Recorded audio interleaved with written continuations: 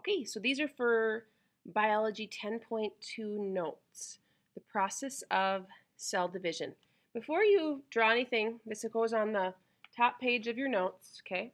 And we're going to start drawing left to right, okay? And it will take you a little time. If you need to pause to draw it while I'm talking, that is fine. So we all know, we've talked about where the genetic material is located in the cell. It's located in the nucleus. The genetic material can exist in a few different forms, and that's what we're drawing in here. So over here, draw a double helix, okay? So I put a number 1 here. This represents one strand, and 2 represents the other strand, okay?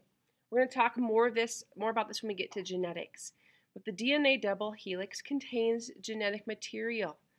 On it, it contains, all the information needed for your body, okay?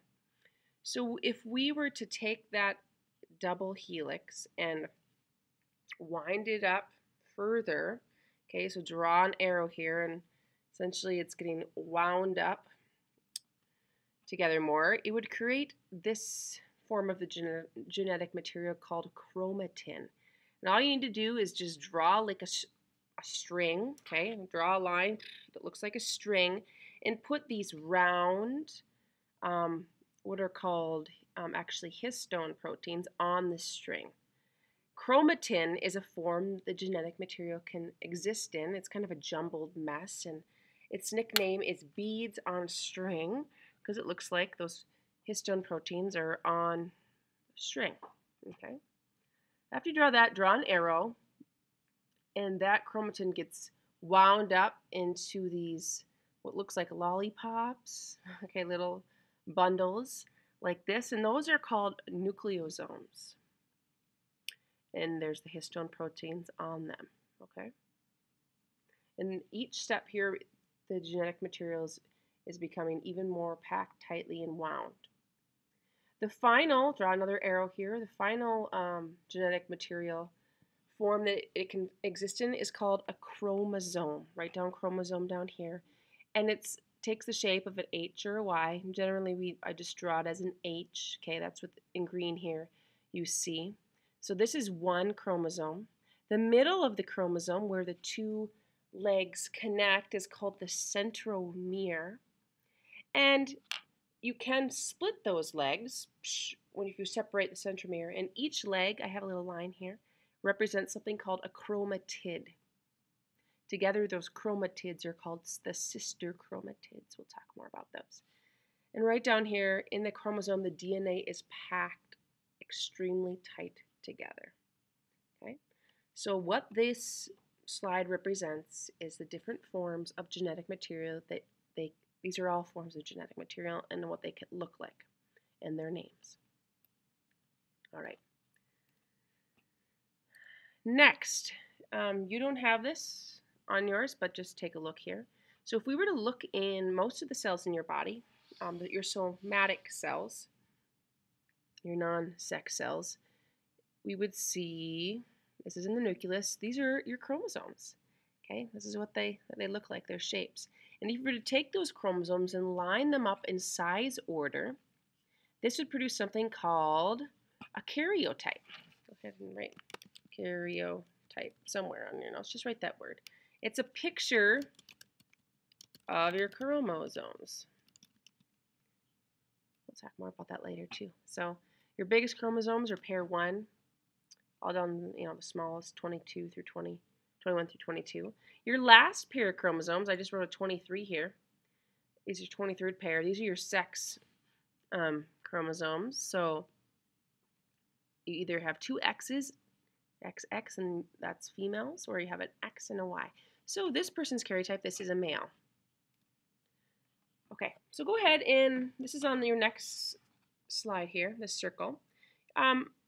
It's good to take two colors if you can have two different colors for this part. And you can see in blue, I made 3/4 of the circle blue. And these direction of the arrows are important, okay? And that blue portion represents what's known as interphase. Okay. The cell cycle, let's see if I can model this for you. This is a circle sticky note. The cell cycle is essentially how one cell, the process of turning one cell into, over time, two cells that are genetically identical, okay? So the cell cycle always starts with this phase called interphase, okay? So that'd be up here with the blue. The first part of interphase is called the G1 phase. This is where the cell just starts growing, getting bigger in size, okay? The next phase is called the S phase, where the DNA within the cell and the cell parts start to duplicate and replicate. All the organelles need to duplicate. The DNA needs to duplicate exactly double. The G2 phase is next. Essentially, the cell is just getting ready for the next stage. Take a red marker here, or if you're not using red, okay, and color it red. Okay, I'll do mine too, okay. That represents mitosis, or the M phase. M phase. Okay. Mitosis, the M phase, is what happens within it is something called mitosis, and then also cytokinesis. Make sure you write that down. So, in the cell cycle, it starts with the interphase, and then it goes into the M phase, in which mitosis happens, and cytokinesis. We're going to talk about all these steps, okay? But it's a cycle. So, one cell starts an interphase. It can split into two cells, okay? I should have been better prepared here. Hold on. Here we go. Two cells, okay? Once they're done with this, essentially two cells are made, and these two cells can now start again an interphase to split into, boom, boom, 4 cells, okay? And then those 4 cells can then start an interphase again and keep going and going and going. It's called the cell cycle. Okay, I'm going to play this little video for you. So this is a cell. We can see the cell membrane, the nuclear membrane. Watch what happens. This is the cell cycle. Oops. And watch down here. I wrote IPAMAT. You might want to write those of it. IPAMAT. So we're going to start an interphase. Now the cell is going into prophase. And now metaphase.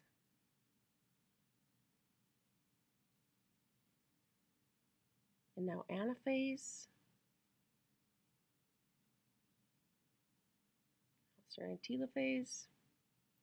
And telophase essentially happens at the same time as cytokinesis is happening. There's the end of cytokinesis. And what we have at the end of one cell cycle, 2 cells, genetically identical. All right, and they can then both go into interphase again. So the first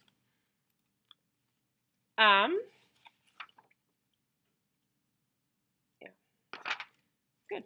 So the first stage of the cell cycle is called interphase. So circle interphase here and label these parts. Label the cell membrane, label the nuclear membrane, and label the chromatin. That's the shape that the genetic material is in this nucleus, the form that it takes, okay? The next phase is prophase. Go ahead and circle prophase and make sure you find the right picture on your notes that, that corresponds to the picture I'm showing you. Things you want to highlight here, of course you have the cell membrane again. I want you to note that the nuclear membrane has disappeared. The nuclear membrane is gone. It's very important to note. Also note, circle, the appearance and the movement of the centrioles. They have moved to the poles of the cells, or opposite ends, okay? And out shooting from the centrioles, you see these little, what I call it, like little spidey web. These are called spindle fibers. And they're actually leaving the centrioles. And the genetic material has taken on a different form. No longer is it chromatin, it is chromosomes. So make sure you write that. Metaphase.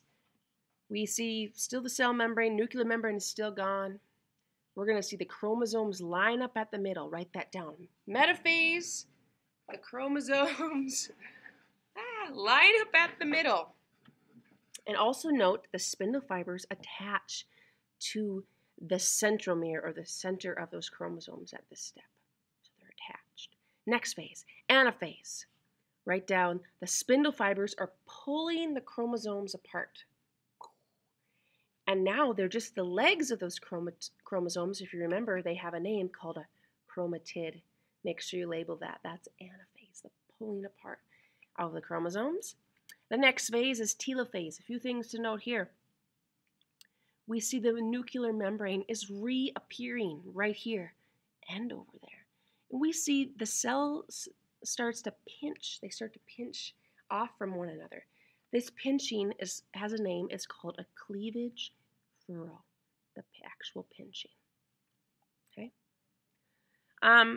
Cytokinesis, write down an arrow up here, is when the cytoplasm splits equally between the two cells. That is cytokinesis, the splitting of specifically the cytoplasm. That's important because if the cytoplasm doesn't split equally, you're going to have two cells that are unequally shaped, or one's bigger than the other. And at the end, this is the end of one cell cycle, interphase, prophase, metaphase, anaphase, telophase. We have two cells. Write down 46. They have 46 chromosomes in their nucleus, and they're genetically identical to one another. I should mention, I forget if I did, but this cell, go back to interphase, it also started with 46 chromosomes in the middle. 46. Okay, make sure you add that in there. Go back to interphase. So all the way through. Interphase, prophase, metaphase, anaphase, telophase, cytokinesis. Mitosis produces two cells that are genetically identical, and they both have 46 chromosomes. Last page here of 10.2.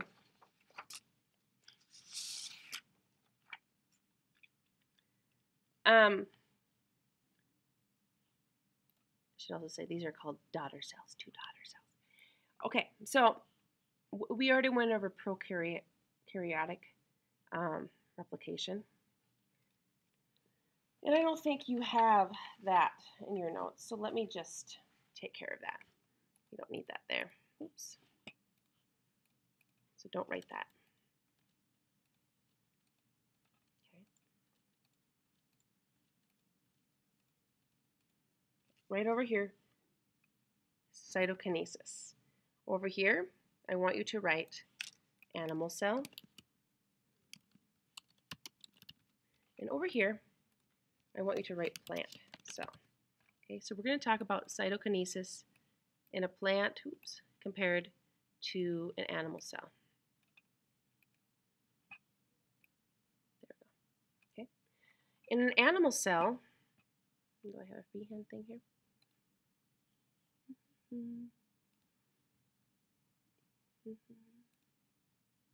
How would you draw it?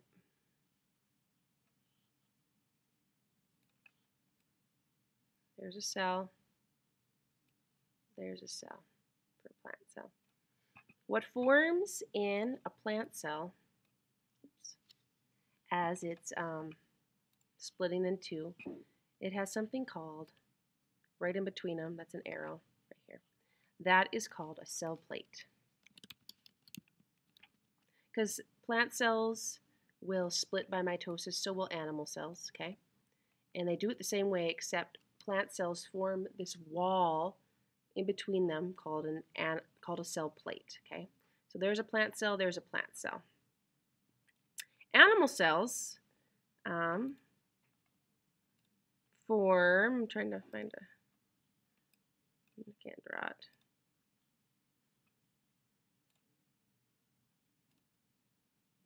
It doesn't work.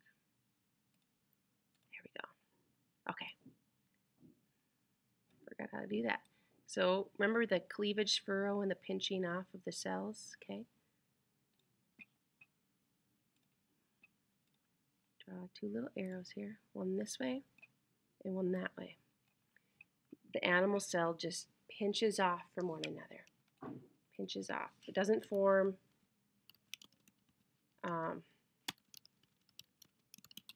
a cell plate, okay? The cells just pinch off from one another in that cleavage furrow, okay? And that's the end of 10.2 notes.